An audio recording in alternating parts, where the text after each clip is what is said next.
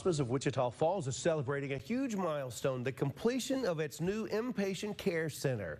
Hospice hosted a community open house this evening to give folks a tour of the new facility. It's a 24-bed inpatient center equipped with spacious patient rooms, a spa, plenty of patio space for family members too, and many other amenities and services for those patients and family members. This project began way back in 2015 and they broke ground in 2019. The team says that they are very excited to be growing and to be able to serve this Wichita Falls community in an even better way.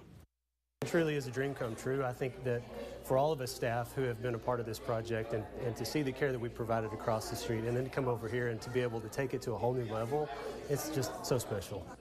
The new inpatient center is located at 4400 Cypress Avenue, right there by Ryder. The hospice team will officially be moving into that new facility in the coming months. Wow, it looks amazing. Oh, it's gorgeous.